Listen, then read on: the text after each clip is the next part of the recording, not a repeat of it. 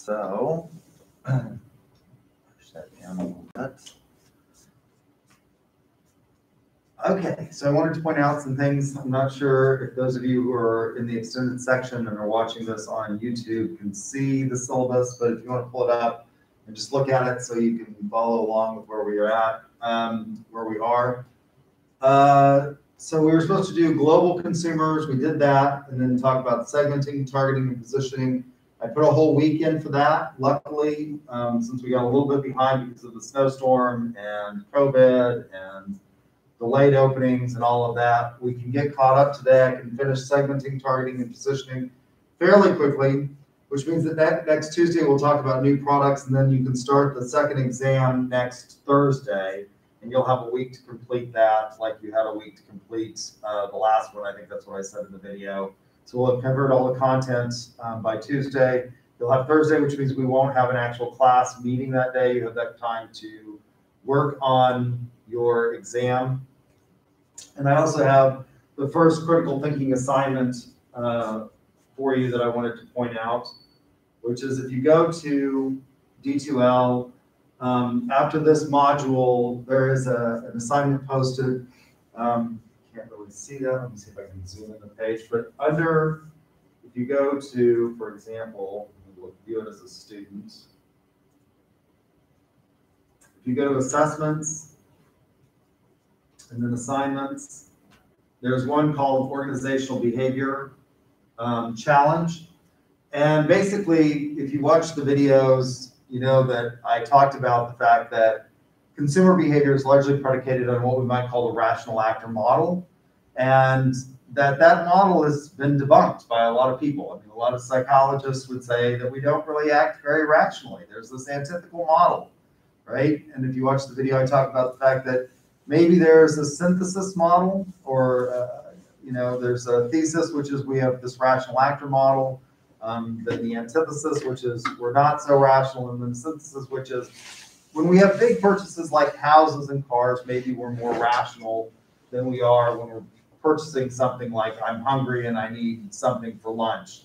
And so I run over to the food court and I make the worst possible choice, ever, and buy Chick-fil-A, which is a tool of the devil.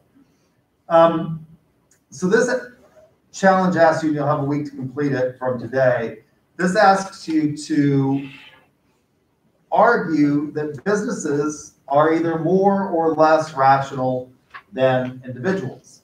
Now, I will tell you that because of the derived demand aspect of the business to business marketing, the easy thing to argue in your little 5-paragraph essay with 3 examples is that businesses are more rational because they're not buying stuff because they want it. They're not buying stuff because, they love it or they view it as they're precious. I like clothes and I like jewelry, and I spend astronomical amounts of money on both of those things, and that's not rational, right? It's just emotive. I just like it. I like clothes. I like to dress differently than everybody else. In fact, there's a little competition going. There was another professor here who dressed nicely, but my thing was, for years and years and years, I have worn bow ties, French cuff shirts, and Allen Edmonds shoes. That's my thing. That's my sort of style. When he got promoted to be assistant dean, he started wearing bow ties, French cuff shirts, and Allen Edmonds shoes. And I'm like, what is this?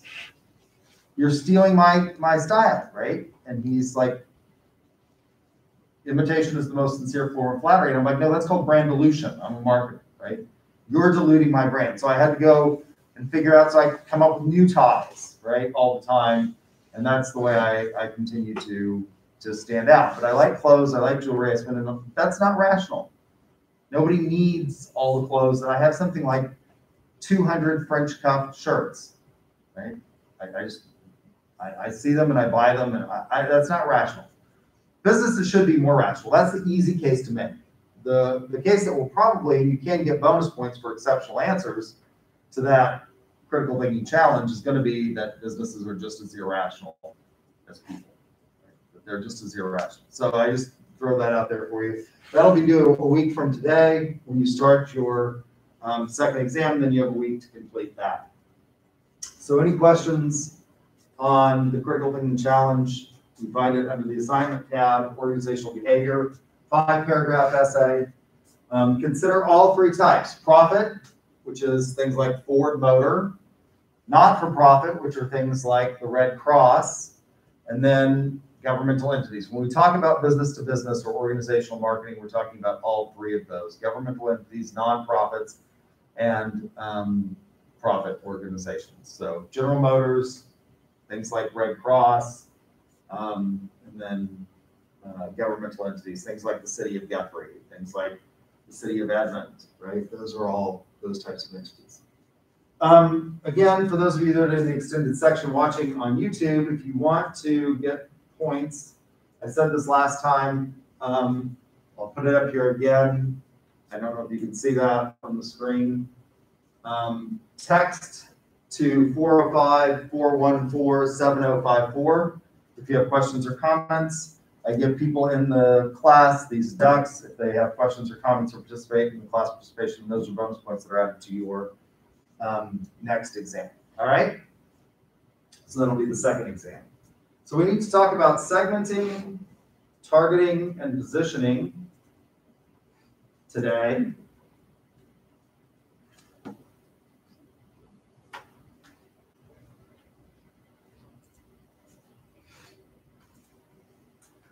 So for most of human history, if we went back, if you go back to my early lectures that I sent you on video, and talking about the marketing philosophies and the eras of marketing. So these marketing philosophies tend to correspond, as you may recall. I'm sure this is redundant for those of you who watch the videos, but redundancy and reinforcement is a good thing. I'm a lawyer. We like redundancy. We put the same thing in contracts over and over and over again to emphasize our points, make sure that you really know what you're getting, right? For most of human history,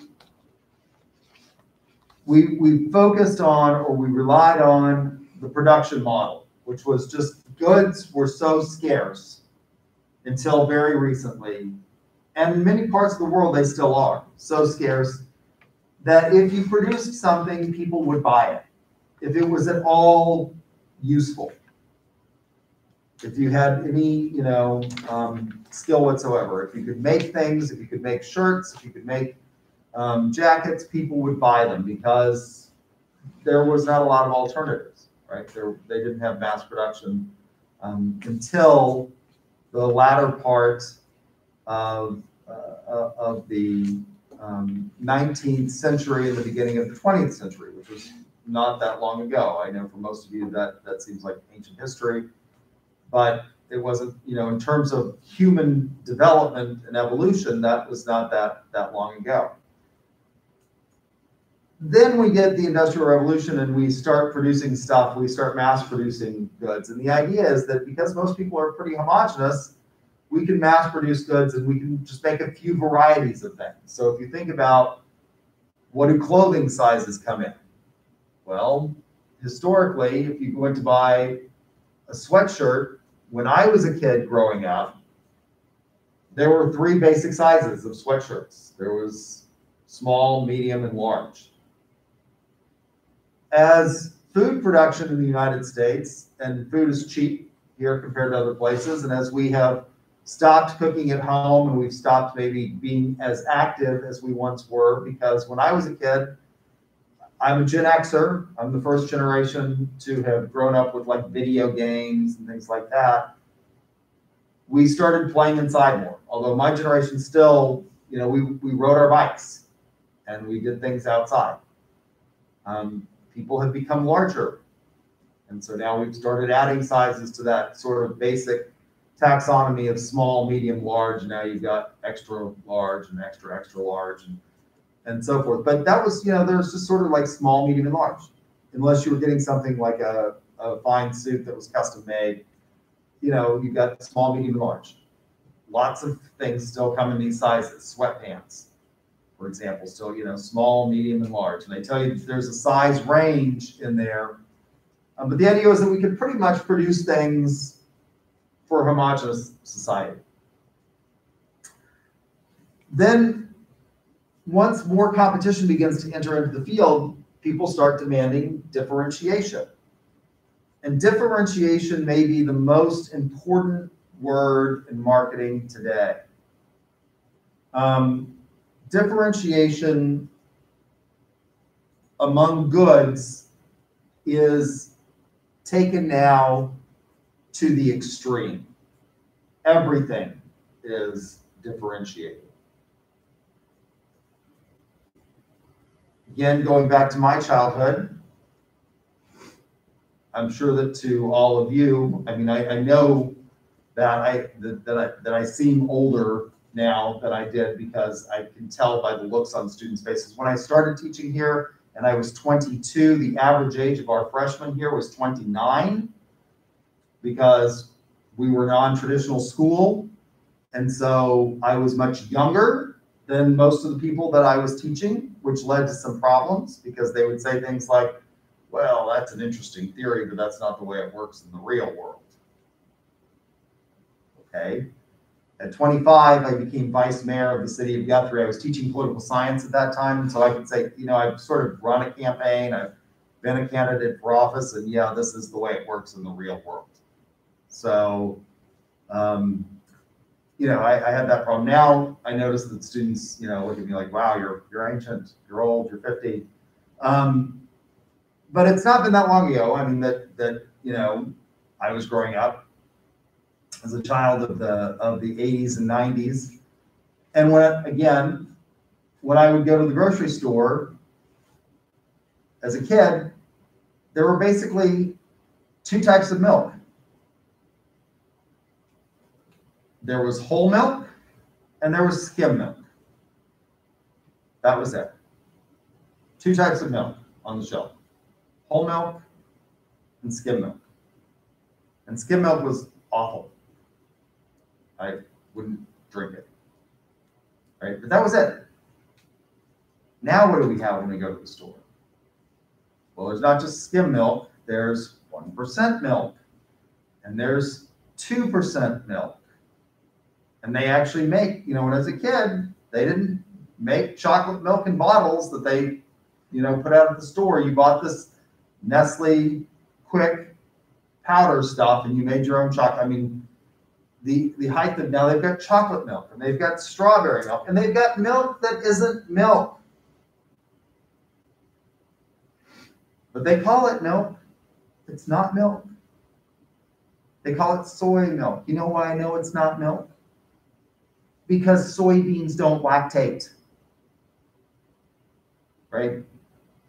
But they call it soy milk. And there have actually been cases in other countries where they tried to stop, farmers have tried to stop, because in other places, they think that you have to have, you know, things have to mean what they say and say what they mean. And soy milk is not milk, it's soy juice.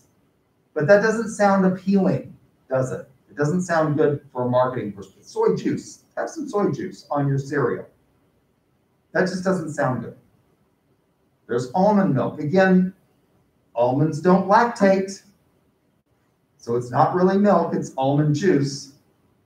And it's really not very much almond juice because almonds, you can't juice them. You know what, they crush them, they powderize them. And you know how many almonds are actually in a gallon of almond milk? A small child can hold the number of almonds in a gallon of almond milk in there. It's mostly water. The almonds are just pretty much for the flavoring and thickener. That's in there. It's mostly water and thickener. But they call it milk. So we've got almond milk and soy milk, 2% milk, 1% milk, skim milk, whole milk, chocolate milk, strawberry milk, right? All of these variations, because there's a demand now for this. Again, if you went back pre my era, pre my generation, you didn't get skim milk either. You know, milk was brought to, when my mother was a kid growing up, they still had milkmen that delivered milk, and they just delivered whole milk in bottles. That was it. That's what you got. Whole milk. You That was all there was. We started to, because we have so many choices now, we've started to demand more differentiation. That means that we have to break people up into segments. So we can no longer think of the United States as this homogenous society that all need the same thing. There are very few things, very few products out there that we all need. Maybe the COVID vaccine is something that we all need, although the anti-vaxxers are going to say that we shouldn't be taking it, right? But it's a safe vaccine. I think you should take the vaccine, when you're eligible to take the vaccine. It will help us get away from having to wear these stupid masks quickly. Maybe that's one example of something that we all need, and maybe the whole world needs the COVID vaccine. I think that's probably a true statement. But there are very few products like that, right? And even that will become more and more differentiated, I suspect, as time goes on. So, for example, one of the things that happens, my cousin is a nurse. She is required every year to get the flu vaccine. The flu is generally an avian flu. That's the most common types of flu, are avian flus. So they make the flu vaccine out of eggs. She's allergic to eggs. So they have come up with if you were allergic to eggs and you would go into anaphylactic shock because they give you the shot, they've come up with an alternative to that.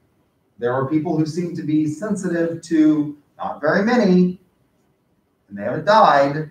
They have a reaction to the vaccine. There is a solution to that. They give you epinephrine and you're fine. But they'll come up with alternatives. Johnson & Johnson has now got a one-shot vaccine that's going through probably the emergency use authorization and will be available very shortly. So there will be demand for that. There will be people who don't want to go get two shots, right? So we're already seeing differentiation in that market.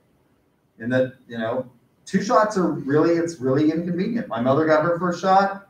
She's been trying to get the second one. Then we had she had it lined up. She had an appointment at the Logan County Health Department to get her second shot. And we had the snowstorm and everything was shut. They shut down the COVID clinic. So she hasn't gotten her second shot. One shot's better than two. It's less effective, only 75% effective. But that's better than nothing, right? I would be willing to settle for that, probably. So we'll start to see differentiation. So how do we segment people? Well, we aggregate consumers into groups that, one, have common needs, and two, will respond similarly to marketing action. So as I look out at the people that are live in class today, there's somewhat of a variance in you, although you seem to be somewhat of a more homogeneic group than maybe I normally have, in that everybody in front of me today is a female. Right? You're all about the same age. But you probably have different likes and desires. But what's one thing that you all have a similar need for? Well, it's a textbook for principles of marketing that's required for this class. That's one thing that makes you similar. So you are a marketing segment that would respond, have common needs, and will respond to similarly pitched marketing actions. Marketing segments are homogeneous groups of prospective buyers that result from market segmentation process. So we're going to aggregate consumers, we're going to break down the market into these various segments, then we're going to put them into these various segments, and that's what we get, these various marketing segments as a result of that. And then we're going to use product differentiation through the marketing mix to help consumers perceive that our products are better or superior to our competitors, and that they are what you need. Right? So we're going to then differentiate products, and again, differentiation may be the most important word in marketing today, and it's one of these things that I try to make it relevant to you. You should think about how you, as you are going to go out into the workforce shortly, because if you're taking this class, I think you have to at least be a sophomore, and this is a 3,000 level class. You're probably a business student. We have very few students that are not business students that take our classes. It's a 3,000 level class. This means you're getting close to that, end of the road period in your baccalaureate education, you start thinking about these things. How are you as a product, thinking of yourself as a product, going to differentiate yourself to a prospective employer? Right? What are you going to do? What skills do you have that make you attractive to that prospective employer? So how can we segment? How to segment markets? You can have one product and multiple segments. So for example, magazines and newspapers do this. The Daily Oklahoman, I don't know if they still do this because I don't take the Daily Oklahoman anymore, but when I used to take the Daily Oklahoman, I live in Guthrie, which is the most northern city in the SMSA, which is Standard Metropolitan Statistical Area, which I think they now just abbreviate as MSA, Metropolitan Statistical Area. So Oklahoma City Metroplex is a conglomeration of multiple cities that have all sort of grown together. At one point in time, they were sort of distinct and unique and maybe separate from each other, but it's really hard to tell now where one begins and the other ends, right? If you're going through, for example, Edmond, how do you know where you're in North Oklahoma City versus Edmond? Sort of a general rule of the dividing line there is Memorial Road, but there are exceptions. There are places where Oklahoma City is actually further north of Memorial than you would think, and you know, Edmond is maybe a little bit south of Memorial Road. Those school districts don't totally overlap well. Edmond schools, there are places that are in Oklahoma City that are in Edmond Public Schools. And by the way, the houses in that area of North Oklahoma City, the houses, like if you go across the street, there's a radical difference in price because one side of the street may be in Oklahoma City Public Schools and the other side may be in Edmond. And so you get these differences. So it's hard to tell, right? It's particularly if you go beyond Edmond into places like Nichols Hills, it's very difficult to tell when you're in Nichols Hills or the Village as opposed to Oklahoma City, unless you look at the street signs where they actually say the Village on them. It's hard to tell, right? It's all just kind of Oklahoma City. But there are different parts of the city with different sort of demographic groups, and the Daily Oklahoman, when I used to subscribe to it, knew it. And so there was a North Side edition for the Daily Oklahoman that basically covered Guthrie, Edmond, and Northwest Oklahoma City. Right? There was a South Oklahoma City edition that covered things that were happening in South Oklahoma City.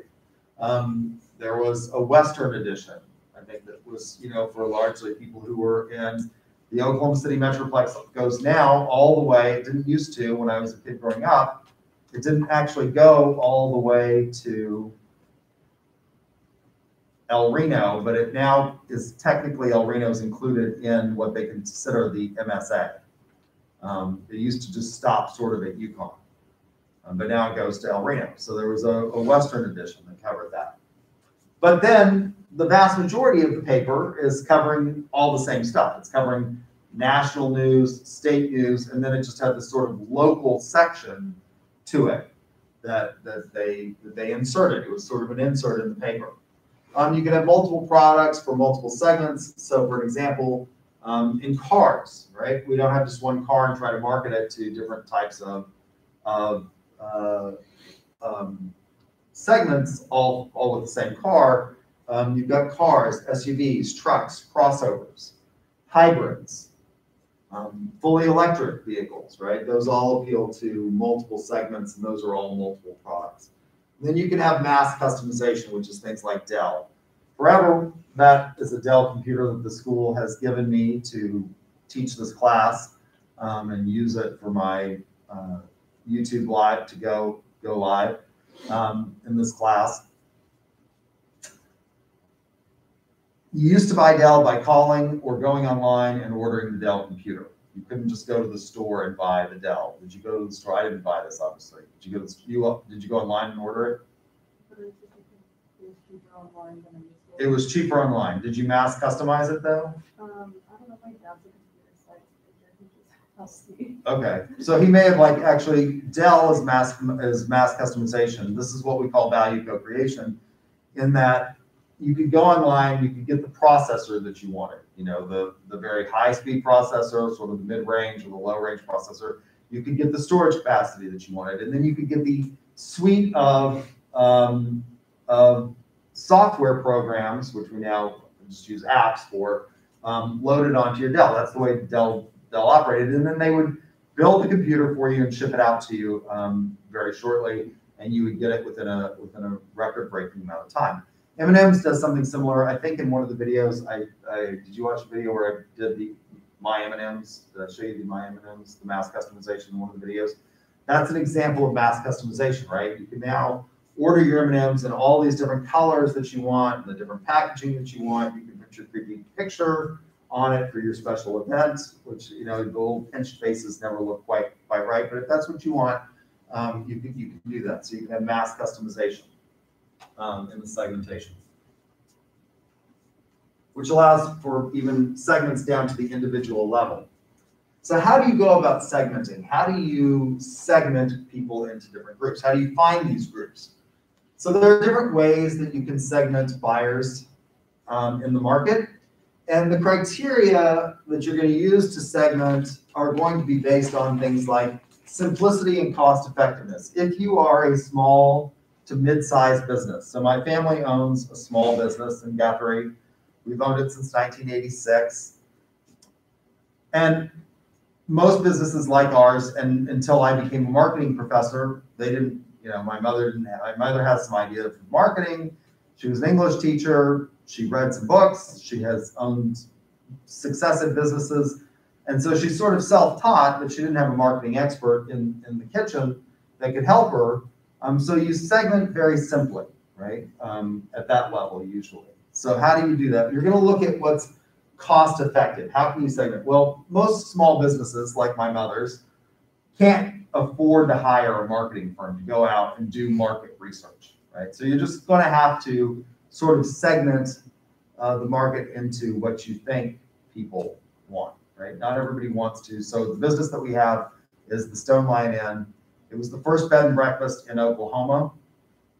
When we started in 1986, people didn't know what a bed and breakfast was. They would come and show up at the door, and they'd say, well, this is a house.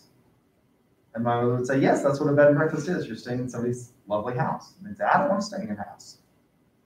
And we were remarkably unsuccessful to begin with. So she started looking for some way to pitch our bed and breakfast that people in Oklahoma would come to. And she started writing. She was an English teacher. She started writing murder mystery parties. And we started hosting murder mystery parties. And so we evolved from being a bed and breakfast, from being a lodging establishment, to the segment that we were appealing to was at that point in time sort of yuppies that were looking for a new experience, something different to do, right? Rather than just have your regular old date night, go out, have, movie or dinner and a movie, something else. So, she sort of backed into the segment that would be attracted to that. So simplicity and cost effectiveness. What is the potential to increase your ROI? You can segment the market down to this individual level, but unless you're Dell or M&M's and you have this capability of doing this, is that cost effective, right? To do that? Probably for lots of businesses it's not. So is it going to actually increase your return on investment? So this is a criteria to consider. The similarity of the needs of potential buyers. Although we're all sort of different, are there enough similarities that you don't need to break down the market segments as much as you think you do? Then different needs among the different segments, identifying those, and then the potential for marketing action to reach a segment. There's no good to segment beyond the point at which you can achieve a result, right? So is there a potential for you to reach a certain segment? When I was in the corporate world, I was an executive vice president for the American Education Corporation. We built learning management systems for K-12, right? And so there are all different kinds of school districts out there with all different kinds of needs. based on, you know, the type of kids that they have. Do those kids show up, in the words of the first President Bush, ready to learn? What kinds of school districts have kids that show up ready to learn? Well, you're sitting in the middle of a district that has kids that show up ready to learn. Edmond is one of the highest, although it has fallen, according to Forbes' most recent ranking, as the highest per capita household income in the state. It has now been beaten out again by Nichols Hills. There's sort of an ongoing battle between the two as to which has the higher. But Edmond, by and large, on the whole, is a high income producing school district. The average house in Edmond is something like $325,000 now, right? Whereas the average house price across the state of Oklahoma is right around $125,000. So it's considerably more in Edmond. We know that students who have parents with high access to resources, generally, in the words of the first President Bush, show up ready to learn. Why? Because their parents start at an early age, planning and worrying about these things and getting their kids, you know, involved. They hire nannies who have, they're not just babysitters, they hire nannies who have degrees in early childhood development. You know, things like you need to read to the kid and what kinds of activities are going to be stimulating, right? I mean, they show up ready to learn. That's a very different district than, according to Forbes, the poorest city in our state is Hugo. How many of you know where Hugo is? Anybody know where Hugo is? Nobody knows where Hugo is. Anybody know what Hugo's famous for? They have a lot of carnivals that winter in Hugo. So they used to, the big top tent performers and elephants and stuff like that used to winter. And they have a circus graveyard there. They also have a rodeo graveyard for rodeo. Lane Frost, who's a very famous rodeo athlete, is buried in Hugo. It's the poorest. I think, according to Forbes, the average household income in Hugo is something like $34,000. Right? That's the average. The median, which is actually maybe a more useful statistic, is $25,000 in Hugo. That's radically different than the median household income in Edmond, which is approaching $225,000 according to Forbes. Right? And that's a radically different system. So what those kids need in school districts like Hugo is different than the products that we sold to school districts like Edmond, where what they wanted was they wanted all kinds of foreign language software in the suite. They wanted advanced mathematics, right? Advanced calculus and trigonometry and things like that in our learning management. So so the potential to reach different segments, and we could do that. We could provide school districts with that. But there were school districts that were so far out of our league that we didn't compete. There were other learning management systems that had far more to offer than we could with the amount of social scientists and curriculum developers that we had on our staff.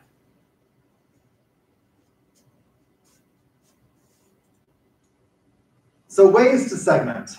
There are easy ways and more difficult ways. Demographics is generally one of the easiest ways to sort of segment in the process.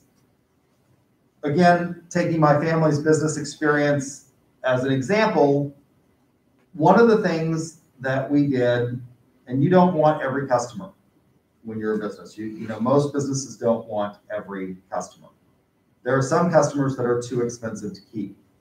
So before my mother started doing the murder mysteries, before she started writing them, one of the things that they were doing that became very popular was there was a tour company that developed tours that were called Elder Hostel. And the idea was based on sort of the European model of youth hostels. And again, I was a foreign exchange student in Germany, so I stayed in a number of these youth hostels. We traveled, the boy and the family that I lived with, and I took, the family bought a second car. That was a big deal. The mother had never had a car, and she let us take the car and go to Bavaria and do some touring. And we, you know, we're poor, and so we stayed in these youth hostels, which are basically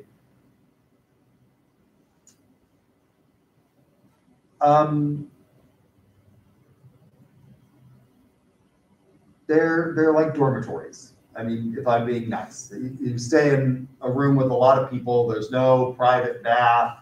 There's not a lot of privacy, but it's cheap. You know, like at the time, Germany was still using the Deutschmark.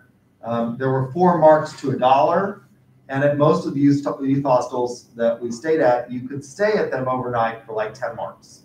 Right? And so it was. You do the math. That's very cheap compared to staying at a hotel or a bed and breakfast or something like that, which would have been, you know, 50 or 60 marks or more.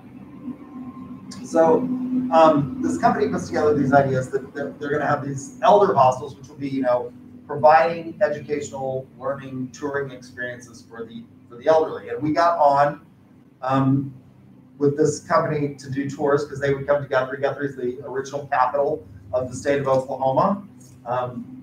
We were the territorial capital of the state, or the territory of Oklahoma, beginning in April 22nd, 1889, when we had the land run. So there's a lot of history in Guthrie. And Guthrie has more historic homes and buildings on the National Register of Historic Places than any other city per capita in America. And it's just enormously historic, right? It's a great town. So these tour groups would come and they would put their guests up at our bed and breakfast.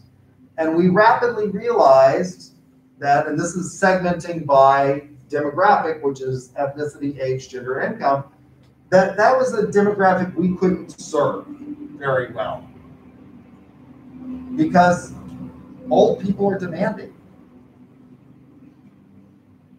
They have mobility issues. Our bed and breakfast is in a home that was built in 1907. There's no elevator, right? I mean, if you can't get up the stairs, you're going to have a problem. It's a historic property. And so we rapidly realized we started referring to them not as elder hostel, but sort of lovingly as hostel elders. Because, you know, they would show, and they had all these needs. They were demanding. And that was, so we started segmenting by age, right? You know, I mean, we are not going to appeal to people who are in that age group necessarily. So demographics is very easy. Geographic is very easy to segment by. It may be less useful. The easier it is to do, the less useful it may be. But it still can be somewhat useful. In my geographic segmentation, I did my PhD. I'm originally from New Mexico, and I went back to New Mexico to get my PhD. I did most of my education here. I started at OU. I got a master's here at UCO, my Juris Doctorate from Oklahoma City University, and then I went back to New Mexico to get my PhD at New Mexico State, which is in beautiful Las Cruces, New Mexico. At the time I was in Las Cruces doing my PhD, they did a study of 5th graders in Las Cruces, and they asked them, where are you most likely to see a boat? This was something that was interesting to me because I have a boat. I've had lots of boats. And the number one answer among 5th graders in Las Cruces, New Mexico, is that you're most likely to see a boat on the highway. Why is that? Where is Las Cruces, New Mexico located? It's what? Yeah, they're going, there's no water in Las Cruces. It's a desert. It's in the middle of a desert. And so the only time they see a boat, and the Rio Grande, by the time it gets to Las Cruces, is not so grand. It's been, they have sort of drained most of it for irrigation upstream, and so it's really not a very grand river. It was never, even back before they started irrigating things, it was never really all that grand. But the closest lake was about 90 miles away at Elephant View, which is sort of in the center of the state. And it's a damming of the Rio Grande where they have created a reservoir. So they'd never seen a boat. And like, if you ask a kid in Oklahoma the same question, where are they going to say you're most likely to see a boat? Well, it's going to be on a lake, right? Because we have lots of lakes in Oklahoma. If you ask a kid in South Texas where they're most likely to see a boat, they're going to say what? In the ocean, right? Or in the Gulf of Mexico. That's where they're most likely to see a boat. Given that, if you go to the Yamaha dealer, so one of the things I have is I have a Yamaha Wave Runner. That's a personal watercraft. If you go to the Yamaha dealer in Las Cruces, New Mexico, they have 0 wave runners on display. They will order them for you, but they have 0 wave runners on display. If you go to the Yamaha dealer in Oklahoma City, they have lots of wave runners on display, right? They have lots of them. What do they have in Las Cruces, New Mexico? They have side-by-sides. They have quads at the Yamaha dealer. So that's a geographic segmentation. Okay, so this is easy, this is harder. Doing psychographics, using vals, the values, attitudes, and lifestyles to really get into what it is that people want. These are highly targeted, right? The way they build video games now they use psychographic segmentation. They know with a great deal of detail who the average player is that plays Fortnite. I played one game of Fortnite with my nephew, and the next time I was like, Carson, do you want to play? And he's already moved on, right? I mean, Fortnite's no longer cool. That was yesterday, and that was like 2 weeks ago. Uncle Grant, don't you know anything? He's on to Call of Duty or some game. But and then behavioral usage rates is another way that we can segment. How often do people use them? Are they a high utilizer of our services or products, or are they sort of a mid, or every once in a while, an occasional user?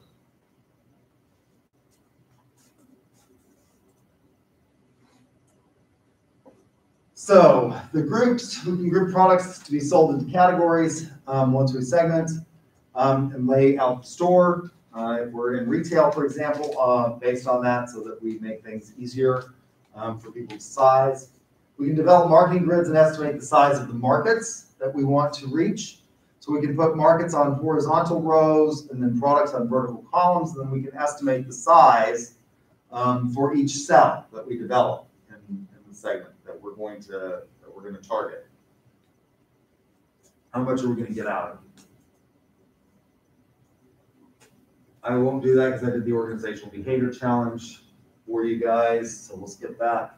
Targeting. So once we've broken the market down into these segments, we then have to select the targets that we want to appeal to. Again, we learned very early on in our business that sort of the group that we appealed to were, at that point in time, they were called yuppies, right? Young, upwardly mobile, professional people. That's who we targeted to. Our demographic, by the way, has changed as a result, because the people who would be, your generation no longer likes that term, yuppies.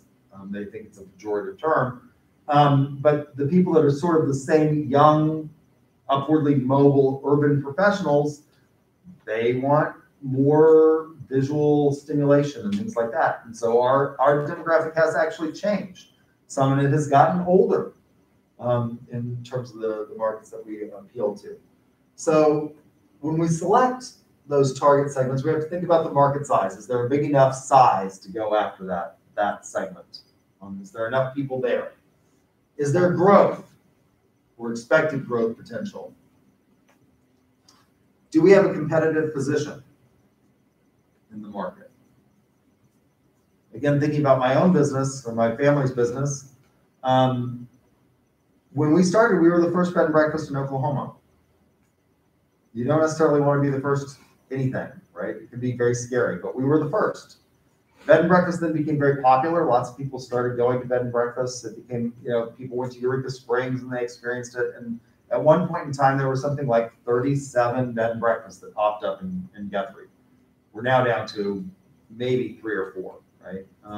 That have survived. And we've been in business for almost 40 years now. So what's our competitive position in that market? Well, it went from we were the only ones to all of a sudden there was a whole lot of them, but we were the best known because we were the first. To now, again, there's not very many. If you want to do bed and breakfast in Oklahoma, there's a whole lot. If you go to Arkansas, to Eureka Springs or Hot Springs, Arkansas, but there's just not a whole lot in Oklahoma. So if that's what you want, we have somewhat of a competitive advantage. What is the cost of reaching the segments? Anymore, because of the internet, a lot of costs have become extraordinarily decreased, with the exception of one demographic group, which is the elderly, right? They're the least likely to have access to internet or know how to use it. When we look at those segments, what is the compatibility within our organizational objectives and resources? And then we need to take marketing action using the marketing mix to approach those segments that we identify those that we want to target. Which leads us to positioning. Product positioning is the placement of products in such a way as they develop an image in the mind of the consumer. Developing that image in the mind of the consumer. What is it that we want the consumer to think about our product? And when we talk about integrated marketing communication, we'll talk more about this, about how we go about doing this, about how we position. But basically, positioning is staking out that ground in the market and getting the consumer to identify with that position. Since I used to teach political marketing, I will use that as an example.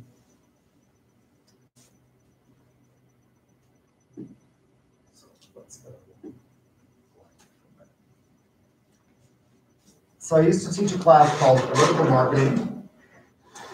There hasn't been a lot of demand for that, and I really wish there were because I loved teaching that class. It was one of my favorite classes, but we have become largely a sales program. And I love the sales program, but I also love political marketing. So in the political marketplace, we have ideologies that span a political spectrum from extreme left to extreme right. And on the extreme left of the political spectrum, you have communism. On the extreme right, you have fascism. In the United States, we have a tendency to have two parties historically, until Donald Trump, that operated pretty much in the middle of the spectrum, right? There were not a lot of communists. You could go back to the 1940s and 50s, and you could find some people, particularly intellectuals, that were attracted to the idea of communism and that identified as communists. They were blacklisted as a result of that in many instances. They couldn't find jobs. It became difficult. By the way, there is evidence to suggest that the father of the atomic weapon, which was developed in my home state of northern New Mexico, and my home state of New Mexico was developed in northern New Mexico at Los Alamos National Laboratories by a man, a physicist named Robert Oppenheimer. He had at one point in time joined, and it was the general who was in charge of the Graves had to constantly keep that under wraps, because we were fighting an ideological war, or we could see that we were going to start fighting an ideological war with the communists, even though they were our friends in World War II.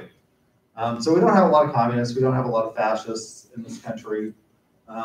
Pretty much what we fight about is, over here we're going to call this the liberal and the conservative, which roughly correspond with the Democratic Party on the liberal side and the Republican Party on the right side. Most people historically in the United States, again, until very recently, have said that they're moderate, right? They may register as Republican, but until very recently, and this has changed, people have said, I vote for the man, not the party.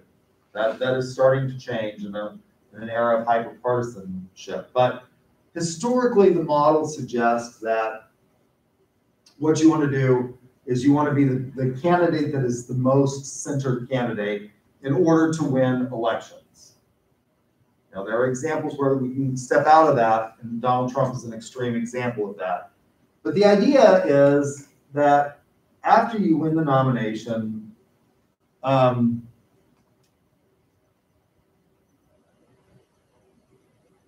so there's a question from one of your extended classmates. China leading the global market with communism, how is that working? How is that works good communism versus bad? I think what you're asking me is China really a communist country? The Chinese Communist Party pays lip service to communism. They're not really communistic. Any country that now has more billionaires than are found in all of Western Europe can't really claim to be all that communistic, right? But they do, but they're really not a communist. They are more of an, I would say that they are economically a more free market, although they have more regulation than the United States does, but that they have a totalitarian system of government, right? Communism can be both a political ideology and an economic system, right? That's sort of pure communism is not a political ideology. It's an economic system. But politics is defined as who gets what, when, where, and how. Obviously has implications if you have this system of economics that tells everybody what they get, right? So the idea is that, so for example, what you want to do is you want to run to the center after you get the nomination and capture the most votes. Now, if your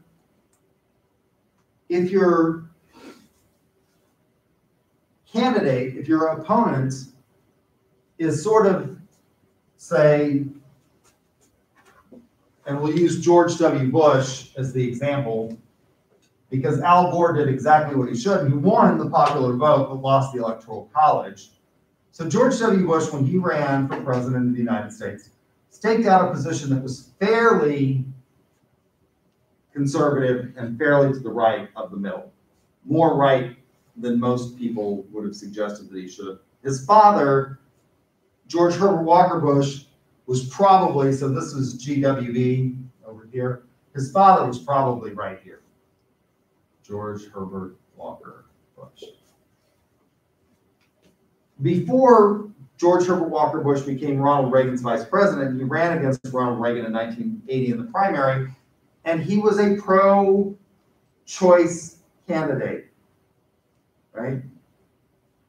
Barry Goldwater, the father of modern conservatism, was pro-choice, by the way. The father of the Republican modern conservative party was pro-choice, because that's actually the conservative position. But what Al Gore did, and he was successful in winning the popular vote, was he snuggled up to George W. Bush, so Al Gore was right over here. He was, for a Democrat, he was fairly conservative. Along with Bill Clinton, they had signed NAFTA, which was viewed as very anti-union at the time. And the idea is that if you snuggle up here, you capture this entire market, right? These people over here are not going to vote for somebody that's over there. But what you've done is you've co-opted everybody that would have voted for George W. Bush from here to here. And that worked to win the popular vote. Al Gore did win the popular vote. The problem is that we don't win presidential elections based on popular vote, do we? You win presidential elections based on electoral votes, right? And he lost the Electoral College. So he won the popular vote, and part of the reason that he did is that by taking this position, and this is an example of how positioning is important. By taking this position, what he did was these people over here didn't vote for George W. Bush. They just didn't vote. They just stayed home. And George W. Bush motivated his people. to go to the polls. They were pumped up. They were excited about his candidacy, and they went to the polls. The Republicans turned out in greater numbers. So George W. Bush said, I'm going to stake out this position, and I'm going to defend this position. And he won because not all votes are equal. If you don't go vote, your vote doesn't count. Now, we can apply this sort of model to business, right? Let's think about a business. Let's think about two diametrically opposed watch brands. Rolex, Timex. Rolex does not want to, Rolex is the GWB. They do not want to sell watches to everybody doing that. They don't want to sell a watch to everybody. But people who buy, and I tell you this as somebody who has a Rolex, I'm wearing it today, I have lots of watches, and Rolex is my favorite, are deeply committed to Rolex. Timex wants to sell a watch to everybody. Timex, their motto is it takes a licking and keeps on taking it one time. They wanted to sell watches to everybody. Rolex doesn't want to sell a watch to everybody. Right? Rolex wants to sell watches to wealthy people. That's their identity. That's their brand. And so they can motivate people to do that, right? So you don't have to necessarily capture the largest percentage of the market. You just have to be able to motivate your consumers to go. Let's think about it in terms of a food restaurant group. In Oklahoma City, I don't know that there are any 4-star restaurants anymore in what we might consider. So the rating system is a little odd anymore because we have all these different rating agencies that do things. But it used to be that restaurants were rated in Europe by the Michelin system, and there's 3 stars. It's a 3-star system. There were 4 stars, and they were rated by Mobile. There was the Mobile Guide, which I think was the one that did. I think that's correct. Maybe wrong. I'll have to check. But there was a guide that rated them, and I think it was Mobile, and they went up to 4 stars in the Mobile Guide. I don't know that Oklahoma City has. I don't know that they still do that. But if they did, I don't know that any of our restaurants would qualify for a 4-star rating. There was a 4-star restaurant in Santa Fe called The Compound, which was extraordinarily expensive. But we have nice restaurants in Oklahoma City. In fact, one of the things that I tell people is when they're like, when I got my PhD and I said I wanted to move back to Oklahoma, everybody was like, why would you want to move back to Oklahoma? And I'm like, it's great. Like, you can get anything you want to eat in Oklahoma City that you could get in New York City, and you will not stand in line for 2 hours waiting for it. You can see any play that you wanted to see in New York City. It will come to Oklahoma City, and you will not have to wait 6 months for tickets for it. You don't have the traffic that you have in Dallas. I mean, it's a neat place. So at the top of the Devon Tower in Oklahoma City is a restaurant called Bast, right? Very upscale, trendy, high-end restaurant. And there's also McDonald's around Oklahoma City, right? McDonald's wants to sell hamburgers to everybody. Bast doesn't want to sell hamburgers. I don't think they sell hamburgers, but they don't want to sell hamburgers to everybody. Right? They want a certain clientele. That's the difference. The problem with McDonald's model is that what can happen if you try to get to everybody? You might satisfy none. Now, McDonald's has been really good. They're cheap, fast, consistent. That's what makes McDonald's McDonald's. But they've started to lose market share to things like Starbucks. And so if you look at the McDonald's, which comes to repositioning, which is very difficult.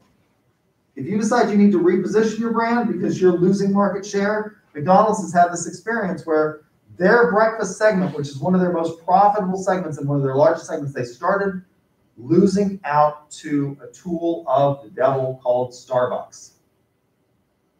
Starbucks, it's a horrible, horrible company, horrible product, tool of the devil. But for some reason, you people are attracted you have been corrupted by the devil.